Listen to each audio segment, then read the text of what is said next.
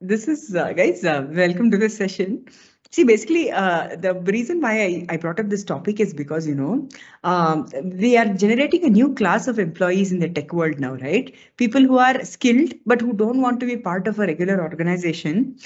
Basically, exactly what we were discussing now. That is the context, right? So we are not comfortable with the the hard and fast hierarchy of an organization, or you feel your creativity is not completely utilized there, or you feel you want to experience more variety.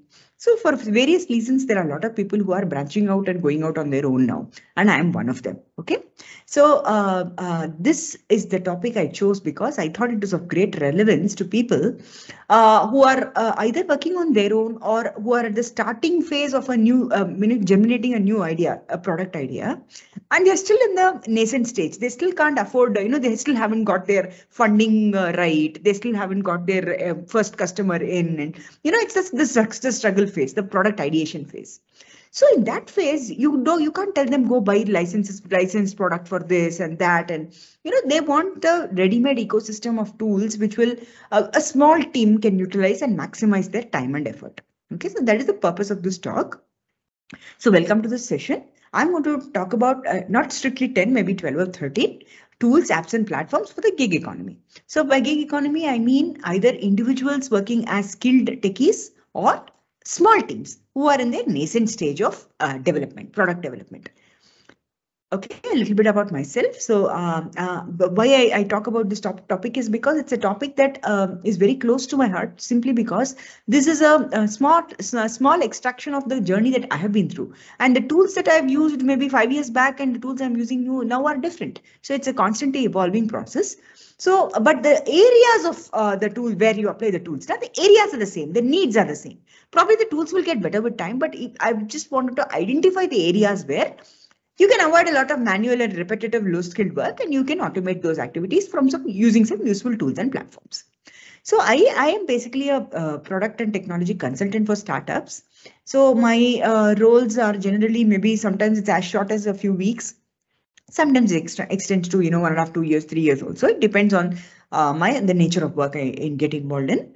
So the idea of doing consultancy for startups is not really straitjacketed into, I'll do only product architecture for you, or I'll do only UI design for you, or I'll do only business consultancy. Nothing like that. Depending on what is the need at that moment, I will take it up. So that is why I said, in general, I said consultant. Then, but of course, my mainstay has always been corporate training. So it's training on technology for not only companies, for also colleges and engineering colleges and stuff like that. And then because I'm one of the oldest pioneers of work from home, because I've been working from home for the past 12, 13 years, and I simply love it. And blogging seems to be the ideal fit for that. So that is the reason why I love blogging. So I'm a content writer for blogs and websites and stuff like that. And of course, most importantly, how I'm associated with Devopedia is that I'm one of the 4 trustees of Devopedia. And as you can see, the other 2 trustees are the attendees in the call today. Okay, so welcome aboard. So this is a little bit about Devopedia and where we stand. We made very humble beginnings. So we are just a passionate group of people who are a tech community platform, and our goal is basically dedicating ourselves to the IT community and disseminating free knowledge, free information. Okay, so this information may be in the form of articles, it may be in the form of workshops, maybe in the form of tech talks sessions. We don't really have a specific format. Wherever, whatever is the need, the best form available for a particular concept which you want to pass across.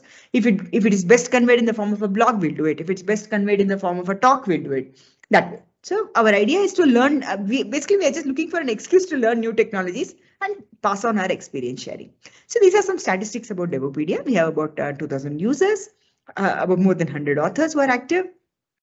And presently we have a repository of 350 articles. And we may not have a very large repository of articles, it's fairly limited, but whatever we have is well researched and well cited. So the quality of our articles is what we are generally good about. And that is the reason why we get cited quite often and we get good number of article hits. Okay, so now let me jump into the topic we have picked today. So what are the typical jobs that a gig worker can do? I'm talking about jobs that an individual as freelancer can do, as well as small teams, teams at their nascent stage of creation, where they are still ideating their project, where they have not yet formed a formal organization setup. What kind of jobs do we have to do? First of all, you have a product idea in mind, which is very vague. You have some sort of a target audience and some lacunae in the target audience. You want to meet that lacunae using some product idea. So you need a product architect who can translate business requirements into product requirements. Then you need a manager, of course, to do your overall planning, scheduling, tasking, and all that. Then your developers, testers, your DevOps guys, because nowadays, when I say product, 90% of the products are actually deployed as SaaS services, right? So you need a DevOps guy on board. Then you need UX designers, because products which are poor, even very good products, when their UX is poor, they just fail in the market, because you have to hit that one right use case which hits at the heart of a business, heart of a target user. So you have to get the UX design. UX design is not UI design, it's UX design. Designing his overall experience. Then, of course, you have typical freelancers doing blogging, training. Then there are so many social media influencers now, not just on the cookery or the travel side, even on the tech side. There are a lot of social media specialists on the tech side who promote articles, blogs, and comparative analysis and white papers and stuff like that. And then you have customer success executives who are actually hired by startups, especially to once they get their enterprise customers on board, suddenly they have a need for a dedicated customer support team. So they cannot afford full-time guys. So they scale up and down depending on how many customers they onboard. So customer support executives are also onboarded as freelancers. So what are the typical activities these guys do? Communication, information sharing with teams, with clients, with various stakeholders, planning deliverables, pricing. See, the problem with freelancers is you're a one-man army, right? You have to plan your deliverables, deliver them yourself, price it yourself, estimate your effort yourself, everything you have to do yourself. Then you are actually working as an island from your home, but then you are collaborating with a larger team. So collaborative design and development, coding, debugging, unit testing, version and release management, automation, UI prototyping, modeling, visualization, web app development. All these constitute a modern day project development environment. So these initially, freelancers would just think about, I'd just be a coder, or I'd just be a blogger or a trainer. But now freelancing ever since COVID has really spread out into all business functions. So why are freelancers preferred? This is just my take on that. Why freelancers are preferred? One reason is being it's a one man or a woman army, where a skilled individual, especially a senior skilled individual, can be hired on a short term basis. So just for the required duration on a need basis, you can hire a skilled individual. For example, product architecture, you want to get the basic use cases in, and you want to develop the basic overall product structure, the 3-tier, 4-tier architecture, whether it should be a web interface or an app interface or whatever it is. The basic ideas are you get them going with a very skilled team, then get your funding in, then you can afford to hire your own, the entire suite of engineers and all that. So that is the reason why in the initial phases, they prefer senior techies as freelance support.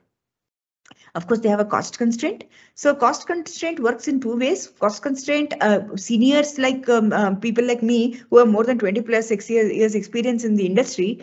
If you have to recruit me full time, then you will have to probably pay a lot of money and you can't afford it as a startup. And more importantly, you don't need me full time, right? Because over a period of time, as we were discussing, you will use me. It's basically a use and throw model, right? You use a senior person, get the basic things done, and then you can employ junior people and get the everyday tasks done.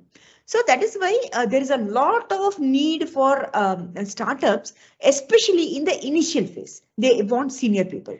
Another reason being, when a startup employs a senior freelance techie on in the initial phase, and when they go for investment, make an investment deck pitch, when they say so and so is on my team, it adds value to their credibility, right? Otherwise, if I say I'm just a bunch of 3-year experience guys, 8-year experience guys, the investor is not completely convinced. But if you say a 20-year experience guy who has been a product manager, who's been a system architect, he's helping me out. So that sort of guy, it adds credibility. So these are all various reasons why today's world freelance techies are preferred. But of course, you'll have to be good on your skills. Diversity of skills is of course, the first point. So the startups are not, you cannot straitjacket yourself in a startup saying, I will do only this, I will not do that, because they themselves don't know what is the scope of work. Every day it is constantly evolving, constantly changing. So freelancers are very valuable there because you would have worked with multiple clients, you would have had varied set of experiences. Quite opposite to what a enterprise guy would have experienced. Enterprise guy, he will have more in-depth experience, whereas a startup guy, I mean, freelancer will have more in-breadth experience. So that kind of experience is very valuable in the initial phase of a product development. On the other hand, what are the challenges that a freelancer faces? Again, what is a plus point is also a minus point. You are a one-man army. You have to do all the assigned tasks yourself: monitoring, scheduling, communication, pricing, payments, everything you have to do yourself. So you are pricing your job only for the actual deliverables, but you can never estimate for the overhead jobs. Like you cannot say I have attended so many hours of meetings, or I spent so much of time doing effort estimation. You cannot bill these things, right? You can only bill on deliverables. So these are all overhead effort which you will have to undergo. There is, of course, a severe cost constraint. We cannot afford to buy, if you're in an enterprise, you take so many things for granted, right? Even your Office 365 license is a big deal for for an individual sitting at home. If you have to buy a decent PC, you have to buy a Mac. You have to buy a Office 365 enterprise version. You want to buy some other licensed products. You are a UI designer. You want to buy Photoshop. It costs a lot of money. So cost is another major constraint from the freelance point of view. Then credibility is an issue. Okay, credibility. How do you build a track record? How do you fetch your first customer? How do you go on with that? How do you go on building on your success story? This is a huge issue and it's a curve. It cannot be achieved overnight.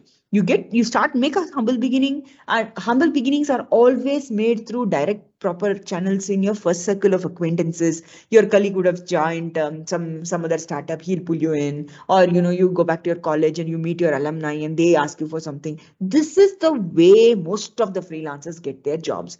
They do not get it through all this, these so-called freelance portals and all that. Hardly 10% of work comes through proper channels. 90% of the work comes through informal, known acquaintances from friends and family. Another big challenge we face is no backup. Suddenly you have an emergency in the family and something, and you've promised some deliverables and you're in soup. You don't have a backup. So that is one of the biggest problems of a startup, of a freelancer. So how do you overcome that? Either you buffer your work, or you have to have a standby. You have to have an arrangement. For many of my training programs, I have a stand-in arrangement with some friend, and I'll do 2 days, and then I'll suddenly branch off, and my friend will do 2 days. So we have these sort of informal arrangements. That's the only way it works. So given this sort of a background of what we face, what sort of tools and platforms are helpful to us is what we are trying to cover. Okay, so these are the set of tools that I picked for today. Is this list comprehensive? Not really. These are the tools that I have found useful in the last maybe 2 years. And as I told you, tools are constantly evolving. So probably if you ask me to do the same session 6 months later, I'll come to you with a different set of tools. Today, I find these tools very valuable.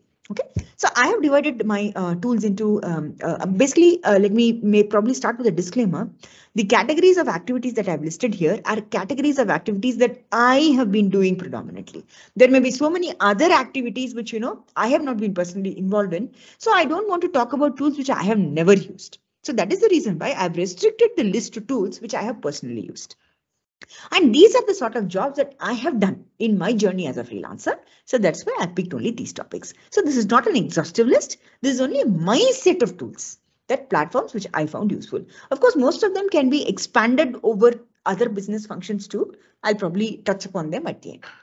So some of the categories I'm dealing with is prototyping and demos, because this is the step one hurdle for any startup when you come with a new product idea. I think Ram will agree with me. You have a business idea, you have a product idea in mind, but it's vague. Until you actually put it down onto a web app or or a mobile app or whatever, you see it on the screen, your ideas, until you concretize them, you yourself don't have clarity on what the user is expecting and what gap you're trying to fulfill. So prototyping, demos, A/B testing, these are all activities which are critical even if you have a clear-cut product idea in mind. And when you have a hazy, evolving product idea, all the more important. If your customer is a constantly evolving, in today's world, who is your customer? A freelancer's customer is a startup. So the customer is also a fast changing guy, right? Because he has to talk about his end to end, his end customer. If he's a B2C guy, he has to find out what clicks with the end customer, what clicks with the end user. So he is constantly evolving. So because of that, your requirements are constantly evolving. So with this kind of a scenario, prototyping and demos becomes a critical activity. Demos also, one aspect of demos is getting your customer in place. Another aspect of demos is getting your revenue in place. So you make demos, you make an investment pitch. Maybe sometimes you have a good pitch, you may have an amalgamation with another startup, you build together, or if a product reaches a certain threshold, then you get acquired by somebody else. So at every stage, at every milestone of growth, right, you need to have good demos of your product. You may have a trial license, you may have, a limited version, enterprise version, say limited version, you give it for 3-day basis, 2-day basis, whatever it is. So you have to think about how you can productize your idea and present it as early as possible. You have a MVP, minimum viable product, which you can present to the end user and collect feedback as soon as possible. So 3 tools I found useful for this are Figma, CodeSandbox.io and Streamlit.io. Figma, I think many of you would have heard, but the other 2 things I'd like to show you. Slack and Teams are no-brainers. The reason why I picked Slack and Teams is because these are the obvious choices in communication information sharing. I'm only going to talk about some special aspects of Slack and Teams, which are probably less frequently used aspects, where I'll probably share my experiences on them. For collaborative design, collaborative development, I picked up a couple of tools. Miro and Maze are good tools. I'll explain them. Google Firebase, of course, is easy to understand because you can't start with an AWS or an Azure so you start with something simple. You want to see your product out there, how it looks on the cloud. So you start with a Google Firebase.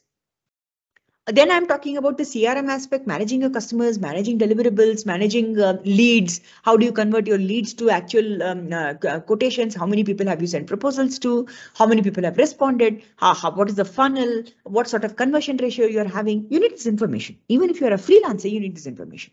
So I found HubSpot very useful for this. Then, of course, comes reports and visualization. For almost every SaaS product that we build nowadays, we expect some kind of MIS reporting, right? You want to show some sort of a output, a dashboard or a report or some sort of visualization you want. So I picked 2 tools which are useful for that. And finally, of course, I'm talking about basic product management tools for productivity improvement. So these are the tools I picked. I'm going to just short summarize each of these tools in one slide. That's the plan for today. Okay, so I'll probably go on for the next maybe 30-40 minutes and then I will stop and then we will share ideas because you guys might have used a lot of these tools. So we will share ideas. So probably I'll just take a break up front and ask how many of these tools you guys have used. Anybody who has used any of these tools? Yeah, Slack, Teams. Okay, anything else? Yeah, no. Teams and Streamlit to an extent I have used. Okay, not the rest, right? Okay, so I'll probably talk about them. Then you'll get a good idea. And since I'm just going to touch upon each of these tools, I've given some links and reference points so that you can refer offline. Because we are covering so many tools, we're not able to do any one tool in detail. So you can always go back and offline. You can refer them in more detail. Okay, so now let me come to topic number 1, which is prototyping and demos. So Figma is a really good tool. Okay, so Figma is a prototyping tool where it's what you see is what you get kind of a tool, and it's actually a no-code prototype development tool. The best part of Figma is it is a collaborative UI tool. So you and I are sitting together, and you can design together, and you can and it's just a drag and drop sort of a user interface. So you can create user interface flows on the fly in a team or just on a Teams call. It's as simple as that. Prototype development is as simple as that. I've just shown a static snapshot here. I will also show a dynamic version of Figma. So Figma actually divides your UI, your product UI, especially Figma is a UX design. So a little bit of workflow also you can design. The backend side, the workflow also you can design, but it's primarily a end user workflow tool. Okay, so it allows you to define a dynamic workflow. So you can actually define the flow. the positive flow, negative flow, validation flow, abnormal flow, exceptional flow. You can define everything in Figma. You can do validations, you can do pop-ups, you can do everything at one shot. So you can actually 3D visualize your product even without the backend at all. It's a dummy flow. So it's very useful because you can bring your customer on board on the same tool. You can show him a quick demo then and there. You can bring your entire development team on board. So for example, I'm a UX designer. Then Arvind, let's say, is a he's a developer, he's a React developer. Then there is also a backend guy, a database guy. Then there is a customer fellow. All people can sit together and collaboratively, they can design the UI in Figma because it's an online tool. It's a web tool. Okay. And the best part of Figma is most of the features that a small company or a freelancer needs are free of cost. Okay. Only exhaustive set of pages and prototypes you want to keep on creating, only then you need to buy the license. Just a few number, and in one page itself, you can create multiple prototypes. So you don't really need to buy the product at all. And there itself, you can embed your conversations and all that, comments, reviewing, everything can be done on the tool itself. So the user workflows, I'm going to show one of the workflows in my demo. So the design pages can be directly reused by the front-end development because it gives you the assets. And it also allows you to componentize your UI. Okay. So for example, you have a table structure, you want a tree structure, you want to, how should a text box look? How should a comment look? You want to have some annotations, you want to have some drop downs, whatever it is, charts, visualizations, whatever it is, you can componentize it. As simple as componentizing font, color size throughout the application. You can componentize everything. The UX designer who is not a coder, who can componentize everything and give it to you as a ready-made package of assets. Those assets can be directly imported into your React application or whatever front-end application you're developing, Python, React, anything. And those HTML, CSS, you can, as it is, adapt and start coding.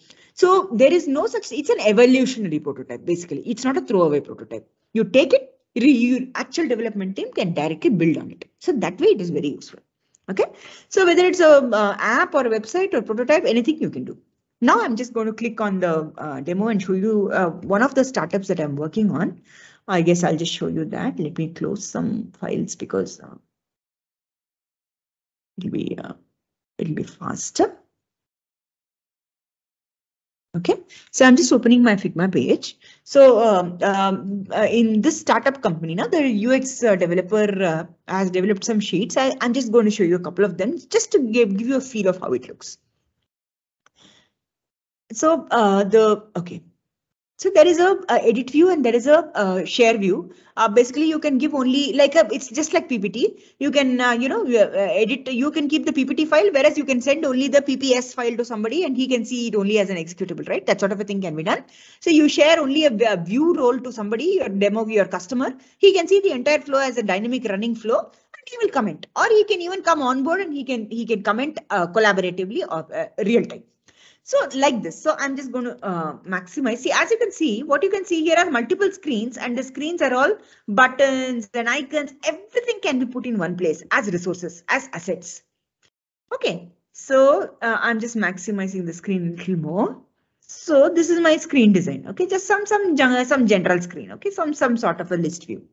So then and there you do a demo and you say, okay, boss, this is not okay. I want this to be I want this field to be duplicated once again. So copy paste and then there itself you can create the assets. So this UI design becomes a on the fly sort of a job.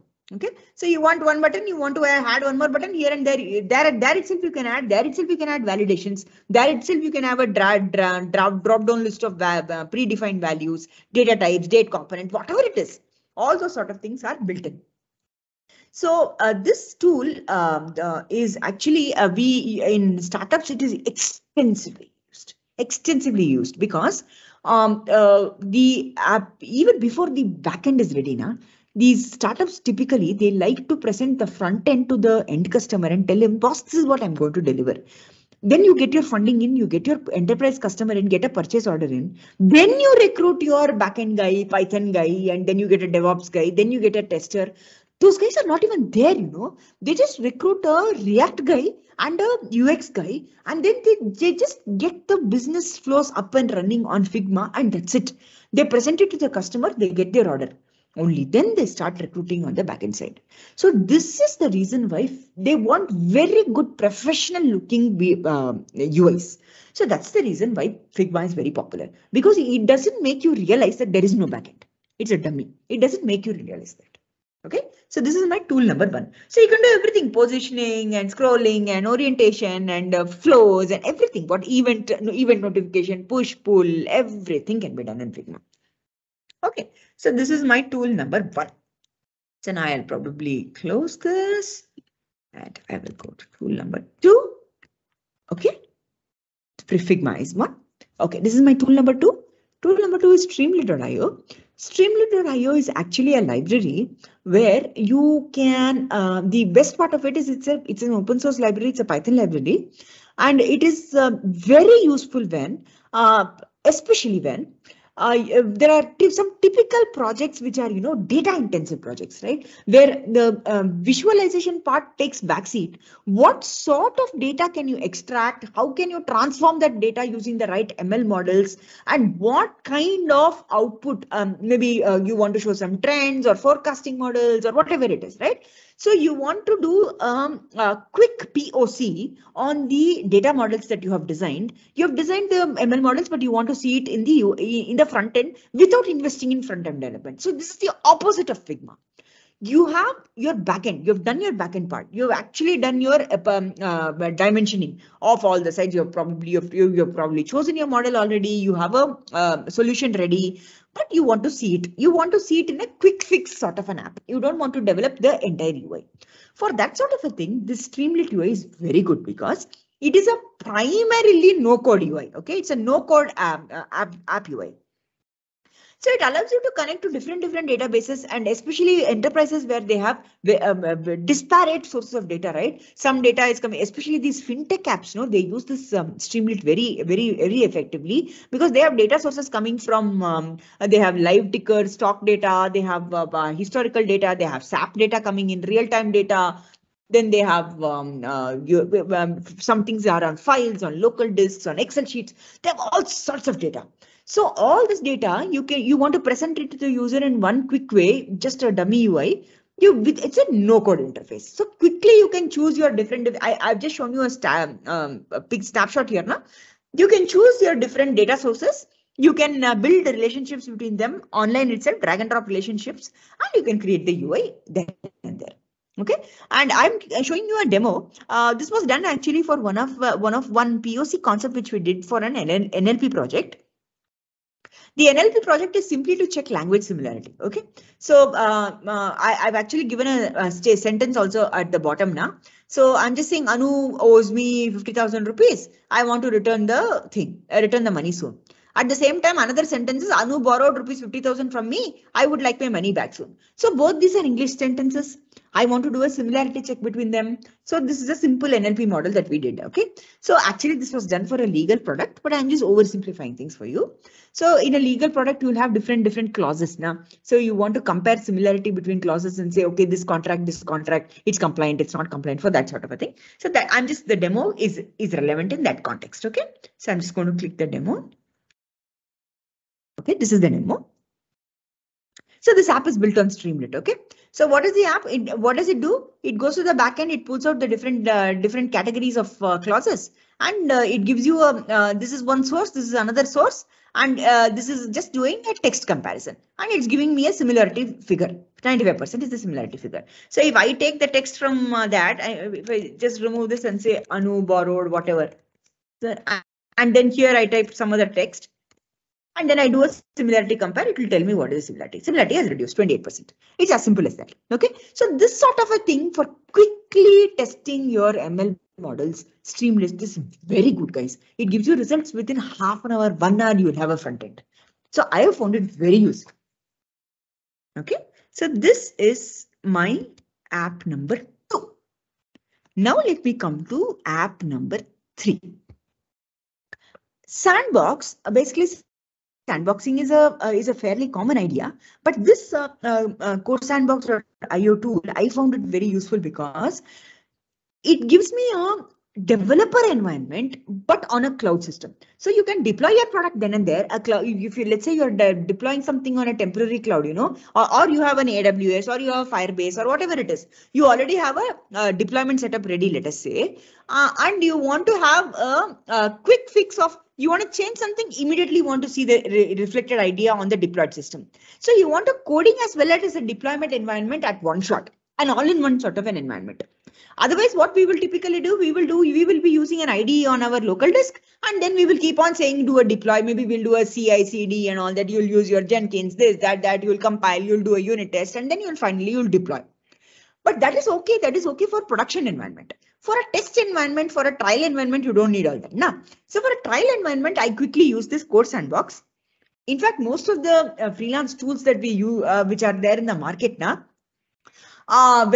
especially libraries which have small free versions, and then they sell the paid versions to enterprise customers, they give demos, trial versions or demo versions. They use codesandbox.io. So they will give you, especially if they have Python libraries, and they allow you to customize their libraries and all that. No, so you can take their library, you can download their custom library suite. You can make changes and you can immediately deploy and see. And if you like it, only then you buy that product. So free version is given to you in this format.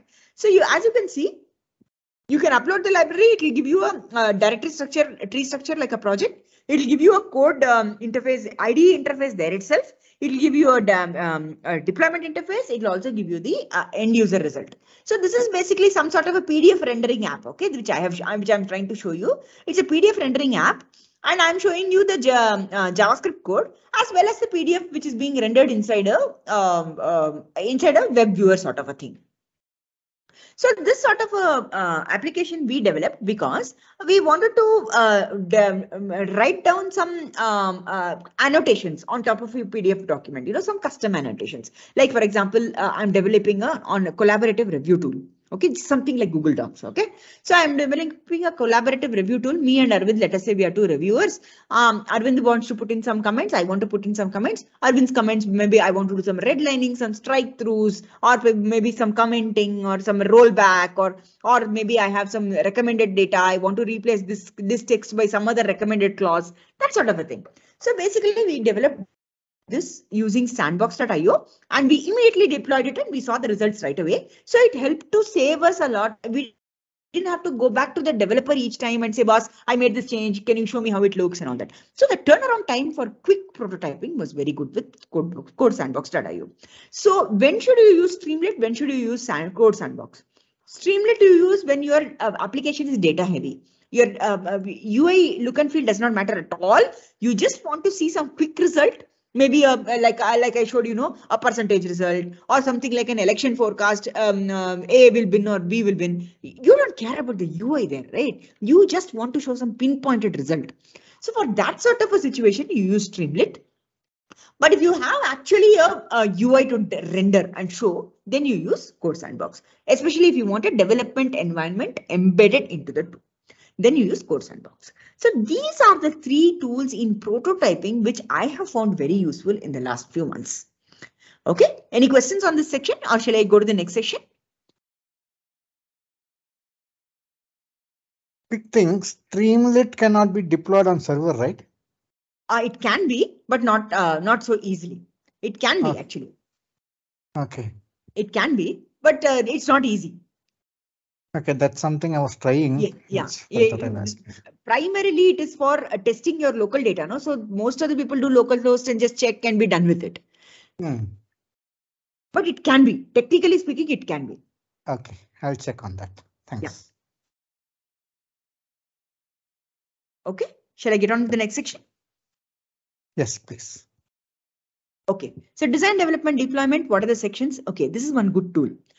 This is a tool. This is like a whiteboard. It's a digital whiteboard, and the best part of this whiteboard is it allows plugins to all these modern day SaaS tools. Okay, so all these tools, guys, that I'm talking about now, these are all unicorns which have emerged in the last maybe 1 year, and they're actually doing a fantastic job.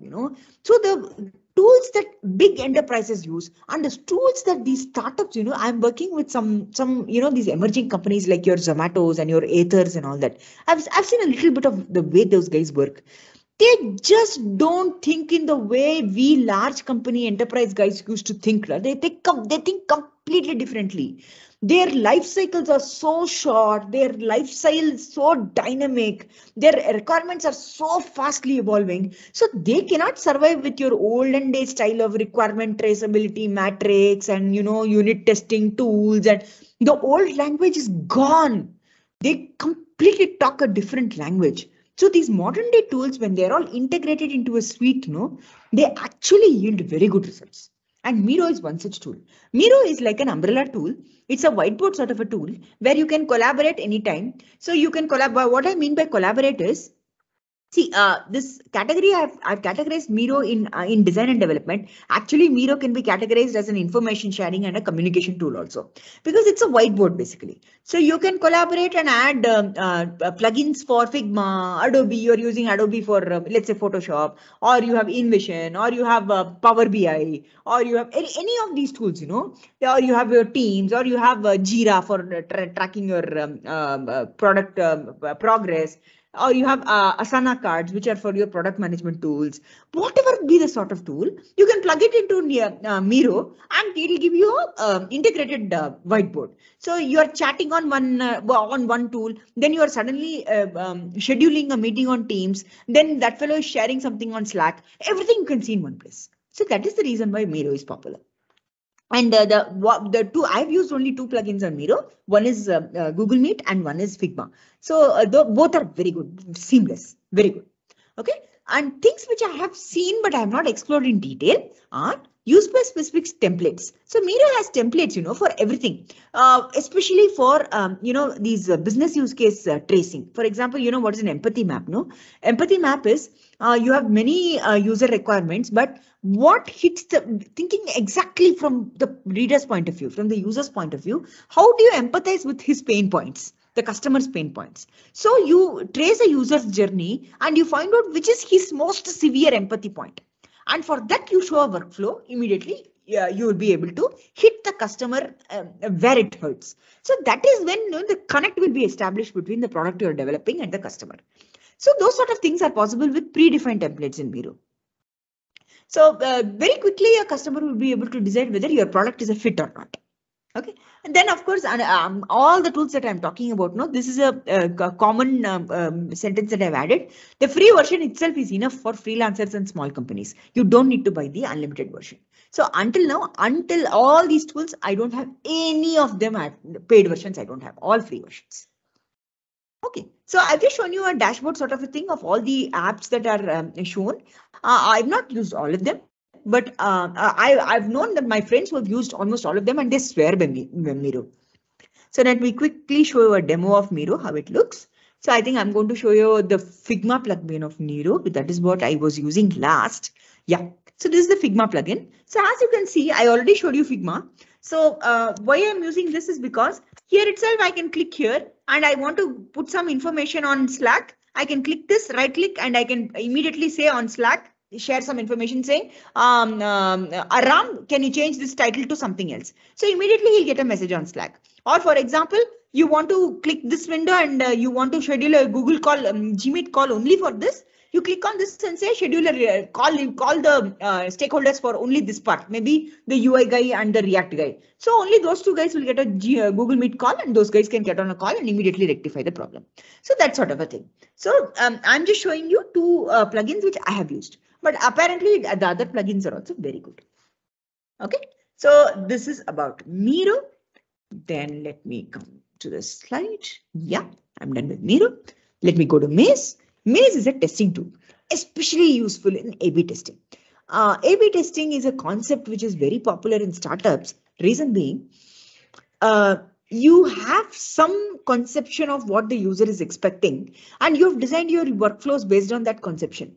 But there are multiple ways of rendering that idea, a workflow in the UI, right? For example, I'll give you a simple example. You want to do a multiple choice select. You can use a radio button or you can use a drop down. So for which kind of user, what should you use? Should you use a pop-up based UI, or should you use a collapse and expand sort of a card based? You keep on developing cards, you just collapse the cards, then and there you keep on adding. Or no, you want to do a create regular traditional way. You click a create button, the pop-up will come. So you have multiple ways of implementing the same business function, but you don't know which is the best. So what you do in those cases is you do A/B testing. You segment your user into, some set of users will get one view, one UI design. Another set of users will get another UI design. Apparently, Amazon does this all the time. And one of their biggest success stories, case studies, is Amazon used to have these coupon code things. They have a coupon code and all that. No, so that I believe they had put it along with the purchase page earlier. Then they said when you put it so late, then the actual effective price that you pay, it is shown, the discount is shown very late. So they realized that just by pulling out that coupon code, apply coupon code and get a discount feature, instead of putting it in the payment page, if you put it on the initial page itself, when they show the product listing, if you reduce the price then and there and show it to them, the kind of traction they got was so much higher.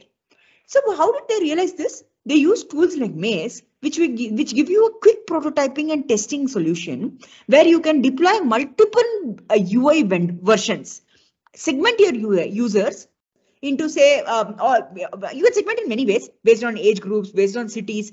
I'll give you a very simple example. All Bangalore guys will get one kind of a UI, pop-up based UI. All Chennai guys will get a right-click based UI. You can segment your user base like that, and you see what sort of response you're getting. You measure the response, conversion rates, funneling, and all that you measure.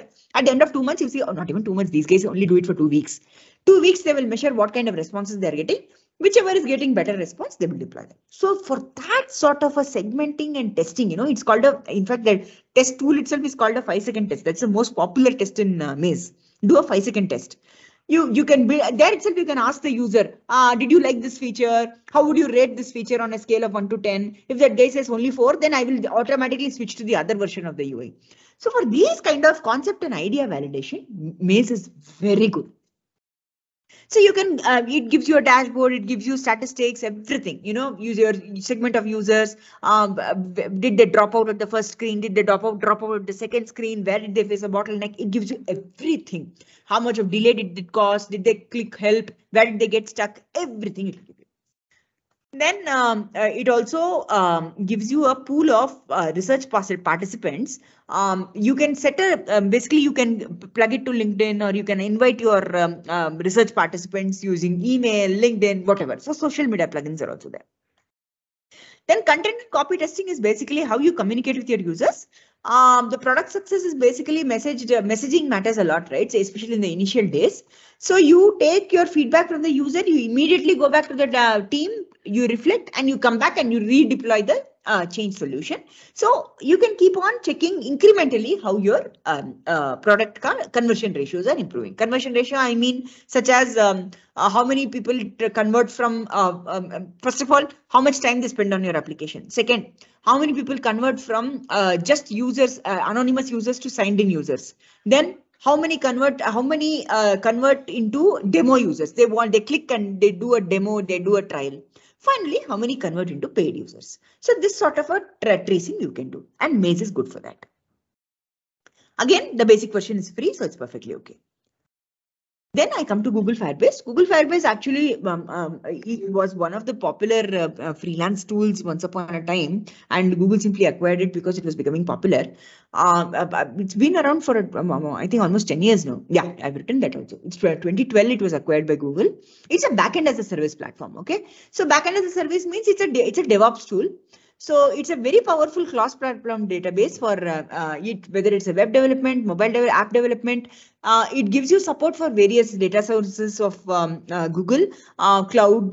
Basically, it can be a private cloud, public cloud. It can be an SAP system. It can be local databases, file systems, Excel, real-time inputs coming from web, everything. It can pull data from all these things, and then it allows your hosting of your app on multiple ways. You can do your React based apps, Express based apps. You can do Kafka microservices. You can do HTML, basic HTML, CSS. It allows support for everything. Then the free services of Firebase, it is convenient for beginners to understand. See, the problem with, in fact, this was what we were talking about in the starting, right? The product guys, our senior guys, they are able to visualize the product at macro level. However, the developers are all very junior guys. They are not able to visualize in its entirety at all. They are developing just one particular page or one particular feature. They don't know where it fits in the larger ecosystem. So for those kind of guys, it's very useful to immediately deploy it on a Firebase and show them, boss, this is how the screen that you're developing, this is how it's going to use. Look, this is how the user is going to use. So if they can immediately deploy and check, they will get an overall idea of what's happening. And another useful aspect is, of course, analytics and messaging and security, Google security, everything is plugged in. So they, of course, the entire Google ecosystem comes into play, right? You can plug in your Gmail and this and that. So that's the best part of Firebase. So I found Firebase useful for products who cannot yet afford an Azure or an AWS. Until then, they can start with Firebase. But of course, it cannot scale and it is not, it will crash if you have more than 1,000 users at a time and all that. So that's a given, right? Because it's free. But it's okay. For the initial deployment phase where you're never going to onboard more than maybe 20 users, 30 users, it's perfectly okay. It works very well. No problem at all. Okay, the next one is machine learning is another big advantage for data science apps where you want to do, barcode scanning or, NLP or labeling or sentiment analysis, face detection. But you want to do it like a POC, like a small thing. For those kind of scenarios, this is excellent. Google Firebase is excellent. Okay, now I come to category 3. Category 3, I'm not going to spend much time. Slack and Teams. Slack is, of course, you guys know, there's not much to discuss about Slack. Slack, the one part which I have found useful is keeping your Slack connect. That is, especially people like me, for freelancers, who are working with multiple companies at the same time. Okay, so I have a Slack channel for one customer. I have another Slack channel with going on with maybe a college where I'm doing training, another Slack channel where I'm doing something else, when I'm doing blogging, another Slack channel. So basically I can compartmentalize my work. So my tool is the same, my Slack is the same, but I can come within Slack, I'm able to compartmentalize my work. So that is the way I find Slack useful. Okay, and of course you quickly share your snapshots or quickly you do a chat or you probably schedule a call or whatever it is. That way it is useful.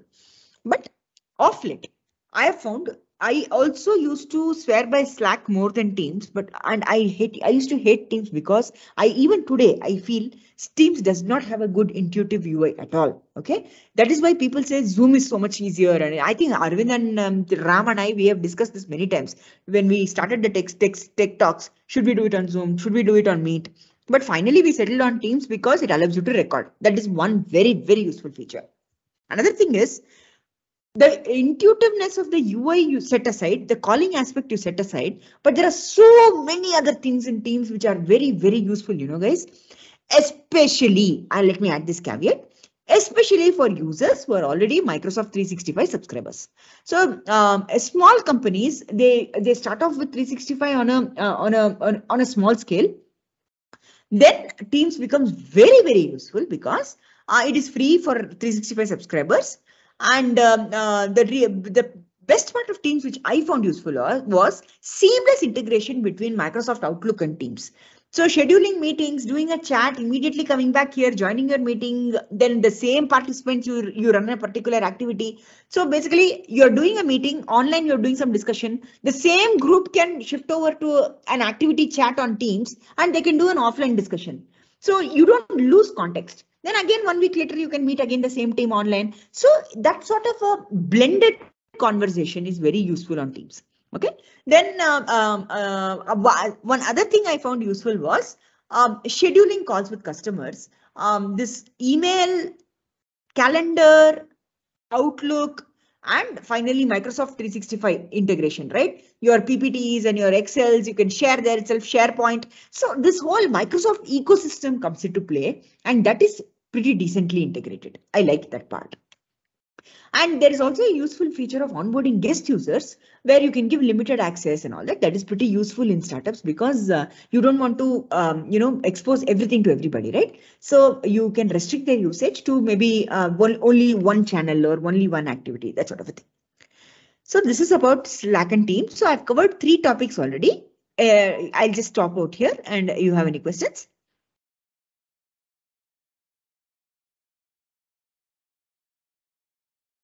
Nothing? Not a question, just comment, time check 10 more minutes. Yeah, Then we can and have some Q&A. absolutely, absolutely. Okay. So in this section, I have only one tool, which is HubSpot. Okay. HubSpot is a CRM tool and it's an inbound marketing tool. Okay. So basically what it means is you are getting information from people are seeking you and coming in, giving you marketing dates. How do you trace them to closure? You measure their execution, measure their conversion rates, and you can schedule appointments. You can check the current status of a deal. So many different customers are there, so it gives you a dashboard of each customer where you stand. Demo is given, or he rejected, or he said demo is done. He wants a follow up, or he's waiting for a techno commercial proposal, or he's saying I'm doing competitor analysis. So immediately you can trace, you can write down which are the competitors, and you can find out who are the stakeholders. So all this information, CRM related information, you can track on HubSpot. It's pretty good. Again, HubSpot is, it's all part of the same startup ecosystem. It is linked to Miro, it is linked to Figma, it is linked to other product management tools such as Asana and all that. So all these guys, they work as a team. So they have very good integrations.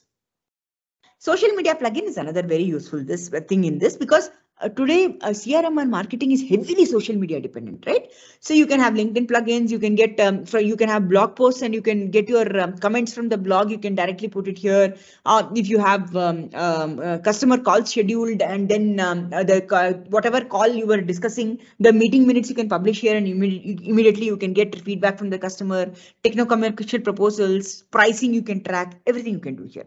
And it has good support for competitor analysis also.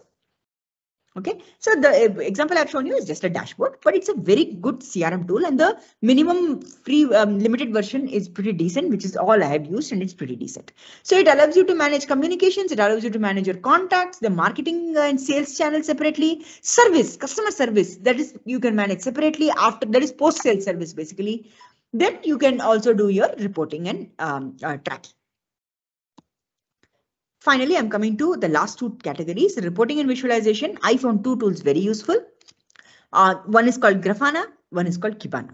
Okay, Grafana is a visualization tool. It is almost an extension of Streamlit, you think. Okay, Streamlit is giving you just one point information. If you want to visualize that information, you can use as a further extension of Grafana. So Grafana will give you the regular stuff, your graphs and markers and heat maps and graphs, tables, text panels and all that. All that is supported. But it is supported in such a way that it is a no-code interface, and the visualizations can be customized using a drag and drop dashboard. So you don't have to do any coding for getting your UI components on place. And you can also check which UI, you can measure the effectiveness of each visualization component then and there. Then you can also do mapping between the visualization component and the data source. So once you do that mapping, real-time update will keep happening on its own. Then annotations are another very useful aspect of Grafana. You've got some data on a heat map, let us say. Then and there you can annotate. You can say, okay, I'm annotating a threshold of 15% is the maximum 15 percentile. Top 15 percentile. You can annotate the top 15 percentile then and there on the visualization tool, and you can say this is my threshold. Below this, I don't want to cross. Those sort of things you can do then and there on the visualization tool. Where I have seen it used a lot is in these IoT based projects, where, for example, you have sensors placed in, say, ATMs, or sensors placed in mines, where you have a lot of temperature sensors, this sensor, that sensor, and all that, all that information is coming in, and you want to show a dashboard to some remote guy sitting, some admin sort of guy sitting in some remote corner, and he's doing 24/7 monitoring. Even the CCTV, apartment CCTVs, even there, this sort of information is very useful, because you do a computer vision sort of thing. 99% there is no movement. 1% there is a theft. There is some user, some intruder coming in. So quickly there will be a alert saying, oh, there is some movement. So this guy has come in. So you will get an alert on your screen saying, boss, I saw some vision data using my IoT sensor. I could see some movement, abnormal movement. So it's an alert. Please take action. So for that sort of thing, I found Grafana very useful. Basically, taking data for real-time data from IoT and visualizing it.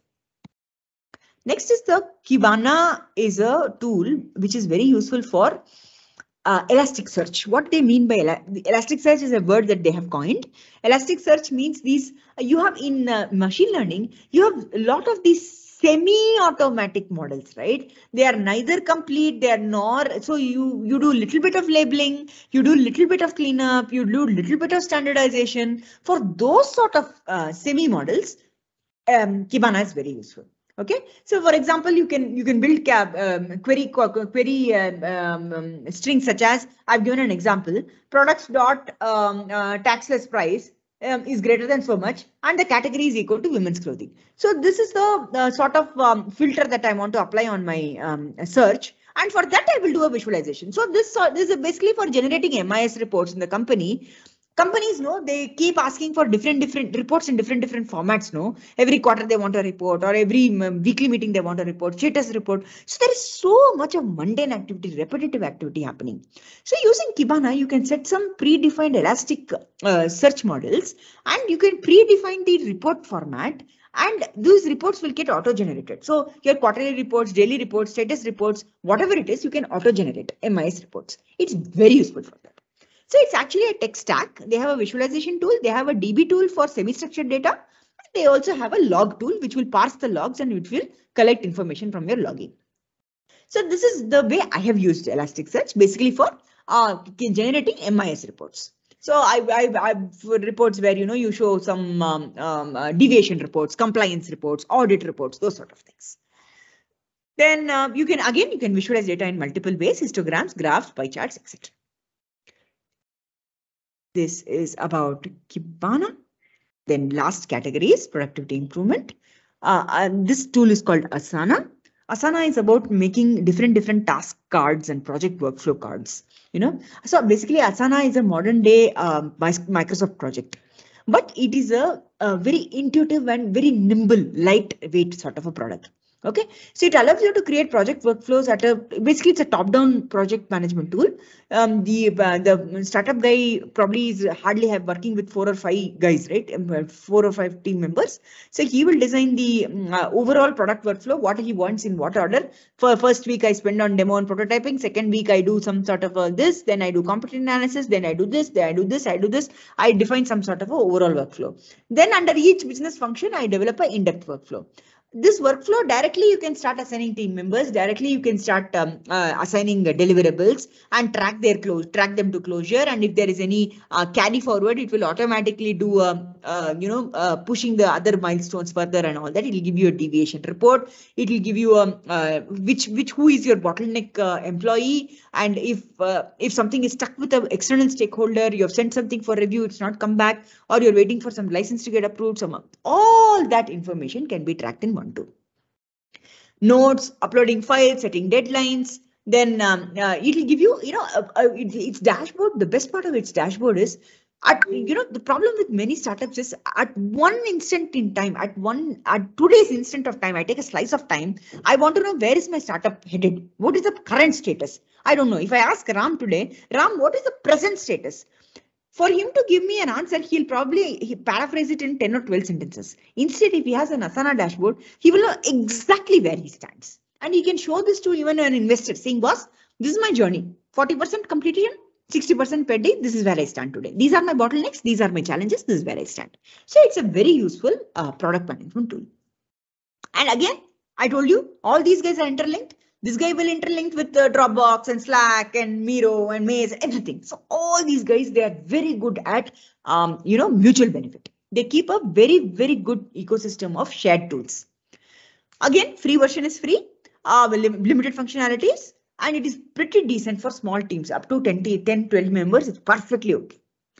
You can, again, like Slack, you can shift between multiple workspaces. So maybe you're dealing with, multiple functions. So if you're a CEO founder sort of guy, you want to do some sort of project management with funding, investment, that side. Another side you want to do with the customer side. Another side you want to do with your developers on the development side, HR side, paying side, pricing side. Everything you can create separate workspaces, and you can deal with them separately.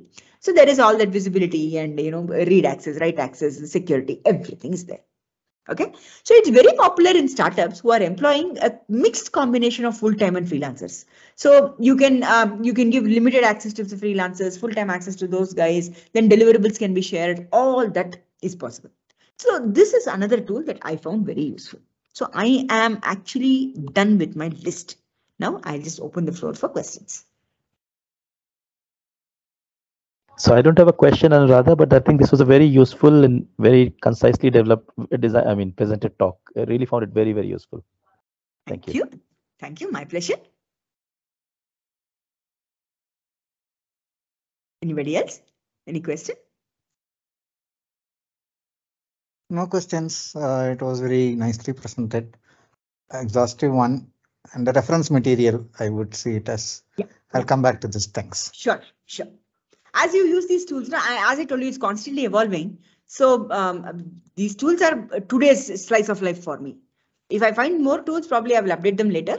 But for now, whatever links I've shared, you should be able to find it useful. I'll find it. Thanks. Okay, that's it from my side then. Good evening, guys.